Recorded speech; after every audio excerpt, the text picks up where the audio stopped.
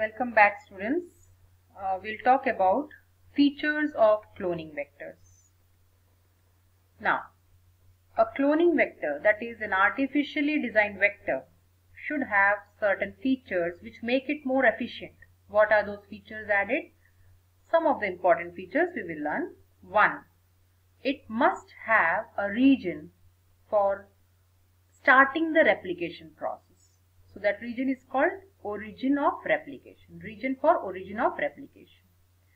The second feature is multiple cloning sites, many areas or sequences where you can add the insert. That is the meaning we will discuss later. And the third feature also we will take later, that is about resistance marker, acting as a selectable marker. So these two we will discuss later. First, let me talk about the region called origin of replication. It is a short sequence in a plasmid that initiates replication. See, when you are using this as a vector and you are adding an insert at a particular place and then introducing it into a host cell, the host cell will not recognize or identify it unless and until the plasmid has a region called ORI. Origin of replication in short is written as ORI, because the bacteria will give it its cell only when the genome introduced can do its work on its own. It can replicate on its own. It will lend the machinery, but it will not do the work of cloning. So the vector should have that region which starts the process of replication. You know, bacterial cell, any cell undergoes the process of replication of DNA in the S phase of the interphase of a cell division. So at that time, when the bacterial genome is replicating, along with that, this insert on your recombinant DNA should also replicate. So origin of replication is a must to initiate replication. When origin of replication makes a copy, see, this is how it is starting. You can see here how it originates from a particular place and how the whole plasmid is replicating. Definitely in between there is a gene of interest that will also make copy. So that is what it means. Clear? So plasmid replication proceeds and the alien piece also will replicate. So see here, this is how it starts replication. And why these two colors don't get confused, I have just trying to tell you about later what we discuss, high copy number and low copy number. This replication is for high copy number. Many copies would be formed within a period of time. Whereas this kind of vectors have an ORI which takes care of maintaining a low copy number. We have to choose vector with high copy number or low copy number depending on the need for what purpose we are doing cloning. So you'll understand that in a while. So the host cell will allow the plasmid vector to replicate only if it has its own origin of replication. So that along with it, the alien piece will also replicate. So I hope you understood what is an ORI. More features of ORI. It controls the copy number, as I said, of the linked gene. That means what ORI is designed in a particular artificial cloning vector, it controls the copy number. For example, this is a high copy number shown, this is a low copy number shown. So bacteriophages also have a very high copy number. When I am choosing a vector, for example, for protein production, I need a vector having an ORI which supports high copy number. If I am choosing a vector for cloning purpose, for some cloning and maintaining a library, I need a vector having ORI controlling a high copy number. Whereas if I am trying to express a toxic product, I want a cell to express a toxic product. That means, for example, an antibacterial property of a fungal protein. So a fungal protein is formed and I want to study that protein's nature on a bacteria, how it kills a bacteria or how it is against a bacterial cell. So I don't want large amount of the toxic product. So I will use a vector, a cloning vector which supports low copy number. So I hope that is clear. Second feature of a cloning vector is cloning sites. which is the area. Cloning sites are those areas of an artificially designed vector where you can introduce the gene of interest. So that area is that area in a cloning vector which is having many closely placed sequences.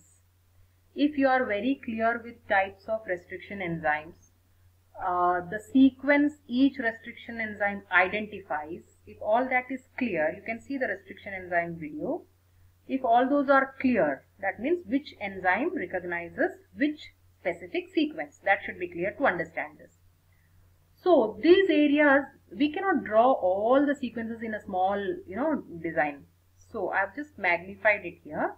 You can see each line here represents one sequence. For example, this much area is a sequence reading 523 GAATTC. So that area will be cleaved between G and A by enzyme EcoR1. Okay.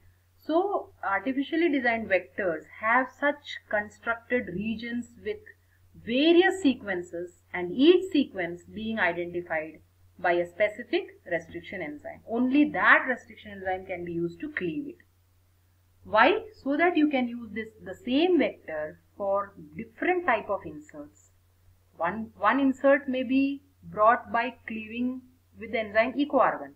So you have to introduce it in the area cleaved by EcoR1 in plasmid.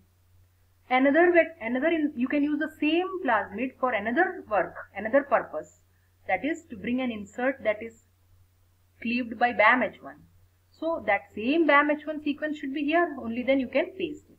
So please make restriction enzymes very clear to understand this cloning site. Each sequence recognized by a specific restriction enzyme to cleave so that you can introduce an insert cut by that same restriction enzyme.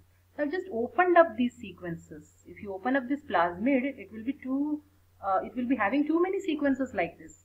So we denote it with just one line and you can understand with this magnified area. Now, example, as I said, recognition sequence for EcoR1 is represented by this one line. So that is the sequence which you see there. Okay. When more than one type of restriction enzyme can be used, these many sequences are there so that more than one restriction enzyme can be used and you can use it for different recombinant technology. Clear? Now, coming to another important thing about the sequence, this much GAATTC is a recognition sequence for EcoR1. Suppose this is the enzyme EcoR1. So it will cut the phosphodiester bond between G and A. Here also between G and A. Now, when such a vector is, this is just a randomly given sequence, just for understanding. Suppose a cloning vector, artificially designed vector, has a particular sequence of recognition sequence to be cleaved by EcoR1. This sequence should not exist anywhere else. You can just read it and see. You will not see the same palindrome anywhere. GAATTC you will not see anywhere. Because if the same recognition site or sequence is there anywhere else, suppose it is there here, same like this, the same sequence is suppose here and the same sequence is here, okay, at the third area here, what will happen? EcoR1 will go around and cut everywhere between G and A. So what is your cloning vector like now? It is a free fragment. So there is a confusion. Where will you join the insert? You have one insert. It should take only one insert. No host cell will express 3 protein together, okay, in a recombinant work. So this is a confusing thing. So it should have only one recognition sequence for a particular enzyme. If it is more than one, there can be confusion and the result would be a complicated process. In rDNA technology, you cannot use such cloning vector. Clear? So this is a small way, just winding up with this process of how cloning vector is used. So this is a cloning this is a plasmid artificially designed as a cloning vector, and suppose this is that site GAATTC recognition site for EcoR1. Okay, you are using an enzyme EcoR1, cleaving it between G and A. See how it breaks? a cohesive end, sticky end formed. Sticky ends also we have discussed under restriction enzyme. Same way your insert is ready, your gene of interest, that is the target gene, is there.